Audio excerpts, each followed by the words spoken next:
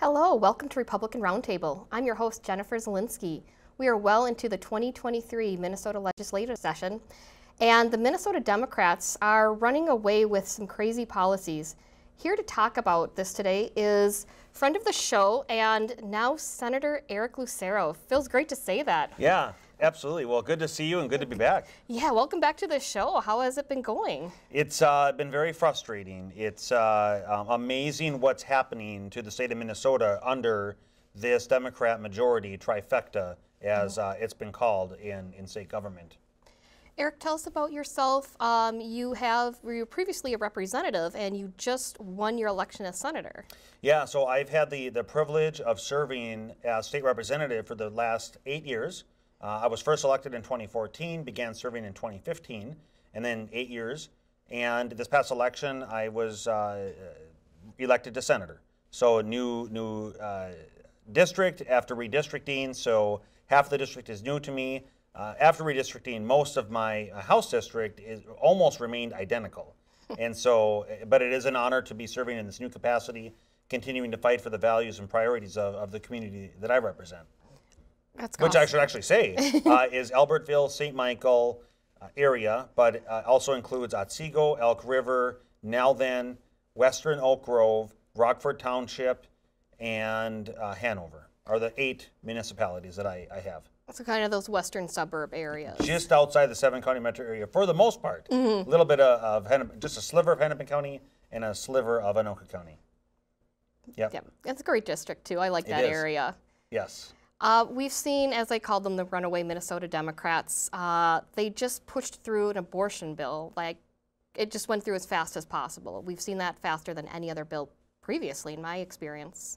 Yeah, well, it's, the reality is the Minnesota Senate is 34 Democrats to 33 Republicans. It is as slim a majority as you can get. And so that means approximately 49% Republicans and 51% Democrats.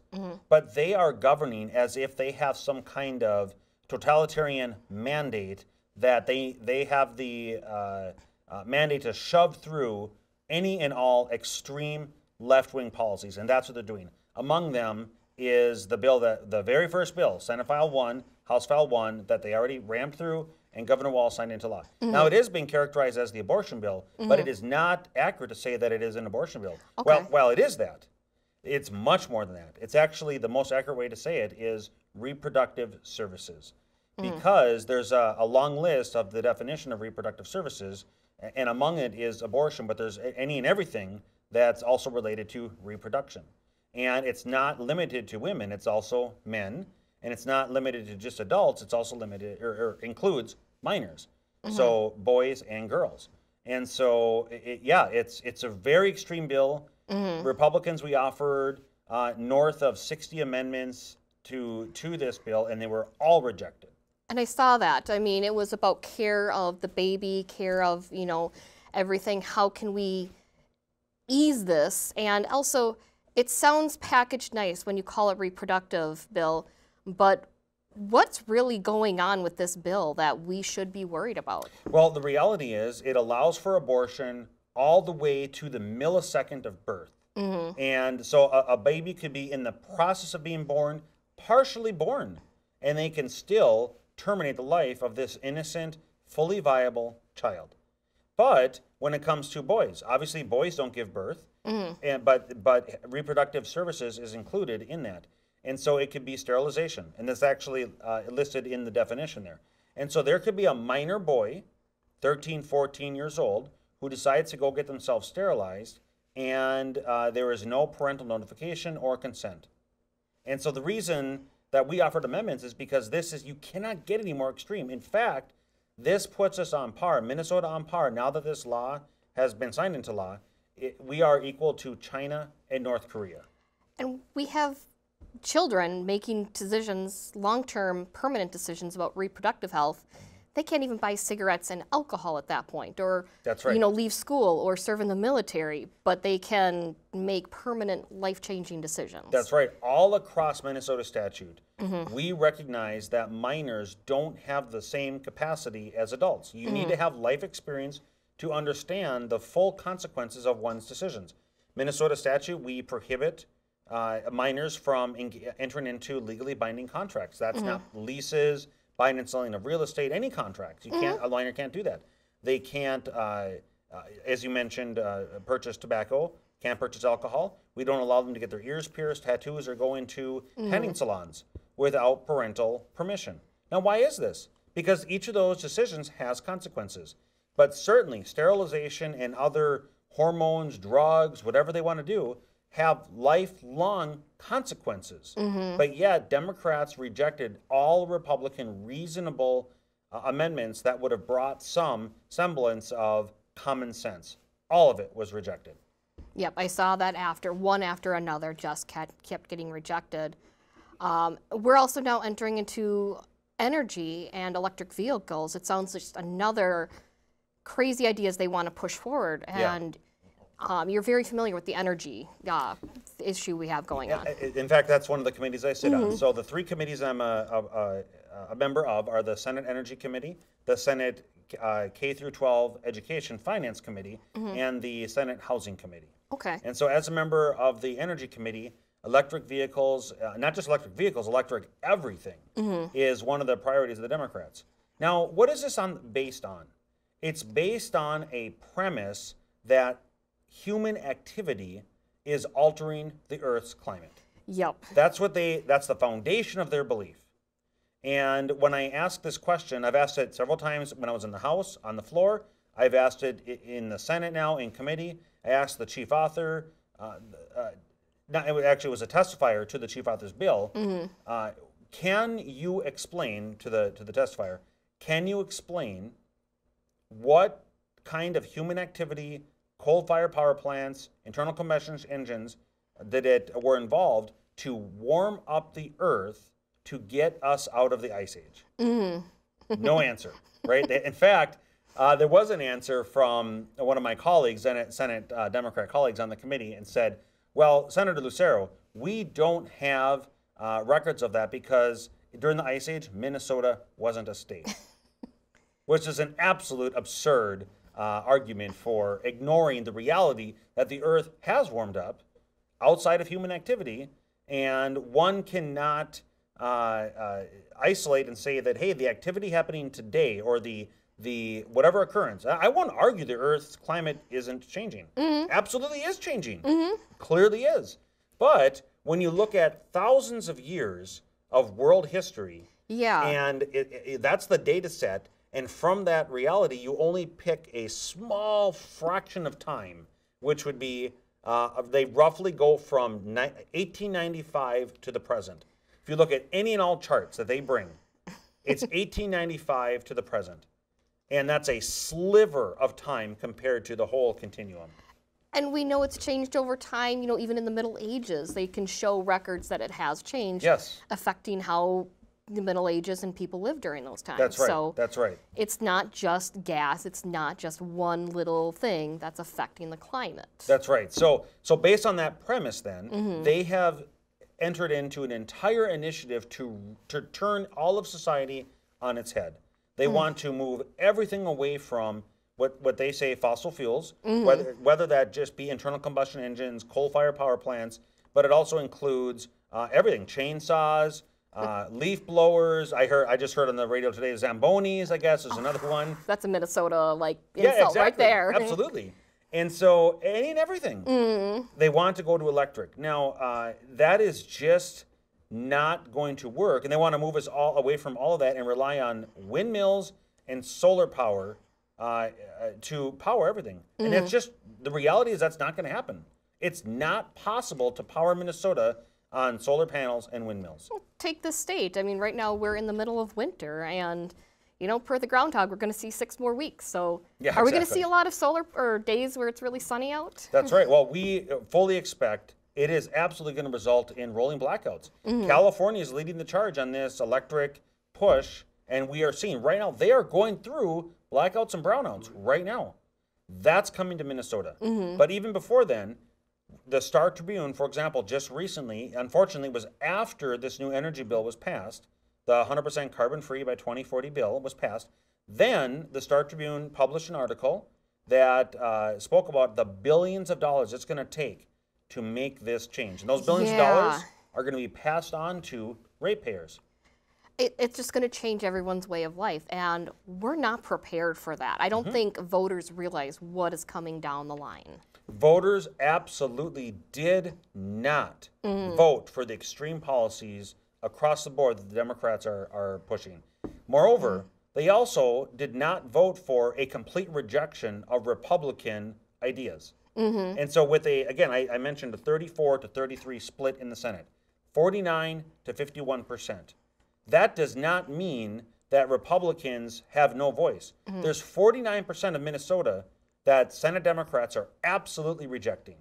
That is not reasonable. It is not fair. It is not what the results of the elections stated. And yet Democrats do not care. And we have some really close districts, too, from what I've heard, is that what I think we're going to see from the reproductive bill, from this energy bill, this might change how Minnesota looks, hopefully in 2024 and moving on after that. It is going to be, all of these policies are being passed in such a short period of time with little discussion in committee. They're ramming these things through committee. They're rejecting all amendments.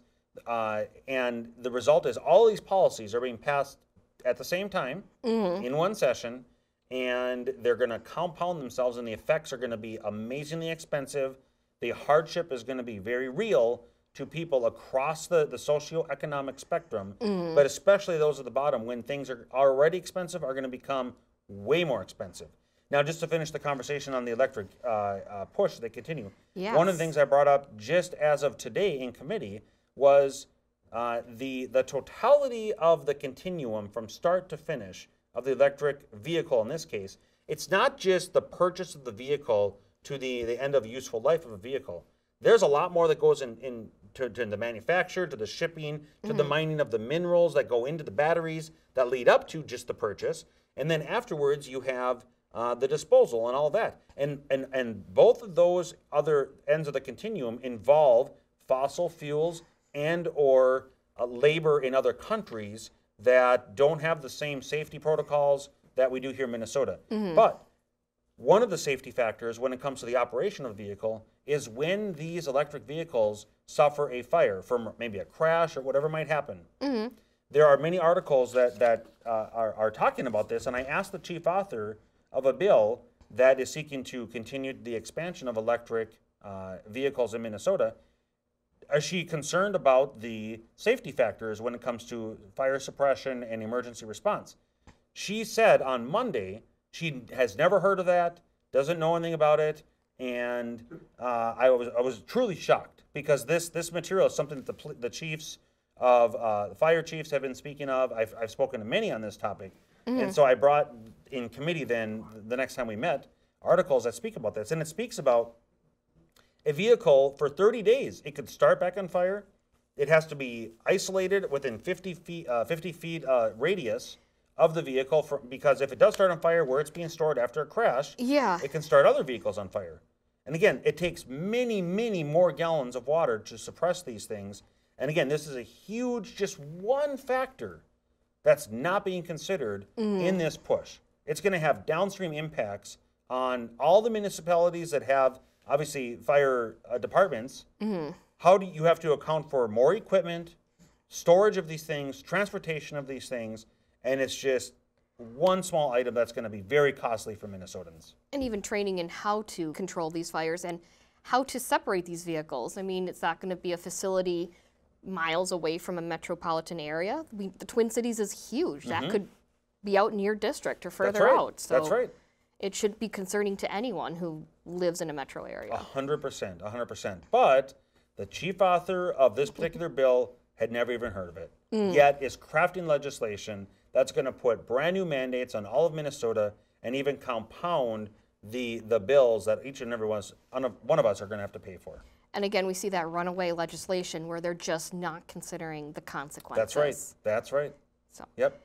And one thing about electric vehicles, we don't have the grid for them at this point. We don't have that set up yet. Even Elon Musk has said we don't have that ability to support everyone having an electric vehicle. That's right. So whether it be, as I mentioned, it's not just electric vehicles, it's all small engines, so boating. In fact, the bill that we heard in committee includes aircraft, It includes small engines of chainsaws and leaf blowers. If all this stuff is electric, we don't have the infrastructure to support it.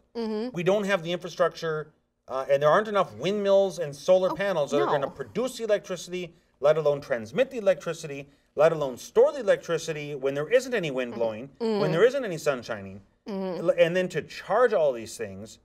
In fact, I had an experience. I had a brother-in-law several years ago when I think it was the Chevy Volt had first come out, first year. He bought that. He was staying with me for a few months at that time, and he was plugging it into my 20 amp standard outlet in my garage to charge it overnight. And it melted the outlet. It literally melted the outlet over time. And it was probably a period of maybe 2 to 3 weeks. And so the infrastructure to charge these things is also going to have to change in people's residential homes. Yes. There's so much involved with this. And yet Democrats do not care. How much has to happen to achieve their utopian carbon-free goal? And I think, moving towards electric or alternative energy, both sides want to see that. We want to move towards multiple sources, and in my view, it's capitalism having, I can buy an electric vehicle, I can buy a gas combustible vehicle, I can buy, something else, whatever happens to be there. Totally. But we can't just push it through without going safely.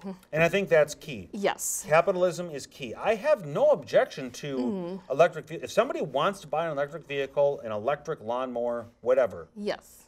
Totally fine. I am with you if you want to do that. But that's not what's happening. What's happening is the government is incentivizing people through a myriad of taxpayer-funded programs, whether it be tax credits, which is one of the proposals we've heard in committee, whether it be subsidies of all kinds. The variants are many, but it comes down to taxpayer dollars are using to incentivize people through all these rebates and credits and programs, and that is not the free market. It is taxpayers funding this Democrat push. Yes, and it's just scary what they're pushing through. You sit on the Education Finance Committee. You've also seen CRT come through. As somebody who likes history, I hear CRT just on the very first end, and I think, okay, that's great. Kids are going to hear more about different kinds of history, different views of history. Is that what's really going on with CRT? Absolutely not. And I would start with the following premise. It is a universal truth that's demonstrated all throughout human history, whether it be people, organizations, families, communities, whatever, and that's the following. Unity brings strength. Division brings weakness. Yep. And so even in our Pledge of Allegiance, we recognize that we are one nation under God. Our coins, e pluribus unum, out of many, one. Yes. What do all these things mean? When we are United States, we are strong. Yes. What's happening under this poisonous CRT push is to divide. It's to highlight differences between people. It is to generate feelings of anger and hostility and suspicion. All of these things create division. Division equals weakness. And I'm very concerned about the poison that Democrats want to continue to pump into the minds of our young people. So here I have before us just one such bill. So this is Senate File 619. Okay. This was heard this week in the Education Finance Committee. Here's the definition of ethnic studies curriculum. Means the critical and interdisciplinary study of race, ethnicity, ingenuity, with a focus on the experiences and perspectives of people of color with and beyond the United States. Ethnic studies analyzes the ways in which race and racism have been and continue to be powerful social, cultural, and political forces. Okay, race and racism have been and continue to be. See, that is a poison that's being pumped into their heads. But it goes on.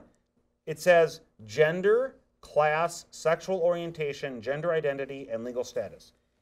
These people, and this is the definition of ethnic studies. So I'm a Hispanic. My wife is East Indian from Pakistan. My sister married somebody from Kenya. and my brother married a minority. So my entire family is a great example of a beautiful picture of ethnic, religious, and racial diversity. And I love it. I love my family for that. Ethnic studies has nothing to do with gender or class. Has nothing to do with it. Gender identity, legal status, illegal immigrants. My legal status is nothing to do with my ethnicity. And so but see, what they're doing here is they're trying to drum up division between all of these different groups, and then have been and continue to be. That is incredibly dangerous for our young people to believe that they are the product of racism, that there's active forces working against them, and it creates a mindset that they can't achieve, they can't go after their dreams, and that is something that's going to create anger and division. And it's that victim mentality, and unfortunately that victim mentality can hold kids back, and we don't want that. We want them to achieve, to be the greatest in whatever they want to achieve, you know, whether they want to be president, whether they want to work for a company or become a lawyer or a doctor. That's right. We don't want them to have that constant victim mentality, That's which right. this can create. 100%. In committee, I emphasized carpe diem. Seize the day. Go after your dreams. Do not allow yourself to have a mindset that I am a victim. Instead, have a mindset of, I'm an overcomer. I'm empowered to chase my dreams, and I can succeed. Yep. Now, there will be hardships. There will certainly be struggles. There will be things that have to overcome. That's life. But regardless of that, which, by the way, is the norm throughout human history, every single one of us throughout human history, all humans, have had to overcome adversaries in all shapes, sizes, and forms. And so if somebody encounters resistance in their life, don't be a victim, be an overcomer, and don't allow those to be hurdles in your life. That's what we should be teaching our young people. And that's, you know, exactly what we should be. Go for it in school. Do as much as you possibly can, whether it's in 100%. sports, education. Just push yourself. That's right. Going to be hard. It's going to be hard for everybody. That's right. It wasn't easy for you to become a senator. You had to work for it. But here you are, probably, you know, one of the highest offices in Minnesota, really serving the people. Yeah, so that's my concern, because the rest of as we continue to push this kind of garbage into the curriculum mandates that are going to be taught to our K-12 students, you know what the rest of the world is doing? They're focused on math, they're focused on reading, they're focused on all kinds of things that are actually going to matter in life, and that's why Minnesota and the United States continues to fall further and further behind our peers across the world. It's scary. Totally. Senator Lucero, as we're wrapping up here, what can the average voter or citizen do? You know, sometimes they hear all this doom and gloom, and they're like, it's not going to change, or can I do something? What can the average person do? Well, human history also demonstrates that change can and does happen, but that requires people to get involved. So one of the analogies that I like to use is, as somebody who is overweight, who's been way more overweight than I am now, when I get to a point in my life that I recognize, hey, I'm overweight, I look in the mirror, I can't say, you know what, I want a change. I don't like this state of being overweight. I demand change now. That's not going to happen, because I got to a state of being overweight, one scoop of ice cream at a time over a period of days, weeks, months, and years, right? Yes. I can't expect that it may taken me years to get here, that I'm going to do it overnight. I have to roll it back, and it's going to take just as much time. The same thing is when it comes to these culture wars that we're in. Unfortunately, there are way too many people that share our worldview and our values that have not been engaged in the process. They've not been involved. And this is what's happened is, because good people have done nothing, evil has advanced. And now we see it. So people who are waking up and are frustrated over the reproductive health bill that passed, the energy mandate bill, all this other crap that's coming down, you can't expect that one election cycle is going to solve this. This is going to require people to fight, to be involved, to go and stand up for the values that they believe in. And that's how we're going to change this thing. By the way, get involved at the local level, because I would actually say that the local level, so townships, city councils, school boards, and county boards have way more impact on each and every one of our day-to-day lives than state and federal government does. Absolutely. I think sometimes we look at the federal level, who's in Congress, who's president, but we're like,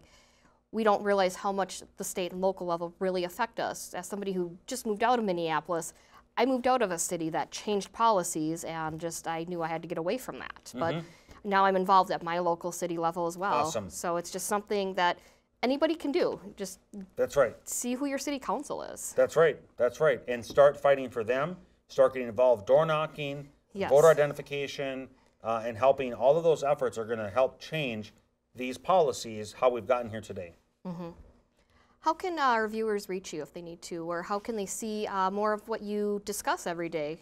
Totally. So I'm very active on social media. So I try to put up things, whether it be activities at the Capitol, whether it be other things that I'm doing. So I am on Facebook. I encourage people to look me up there, Eric Lucero, MN. I am on Twitter. My website is ericlucero.com. Okay. I encourage people to go there, or look me up at the Capitol. I have a Capitol member page. They can email me through that.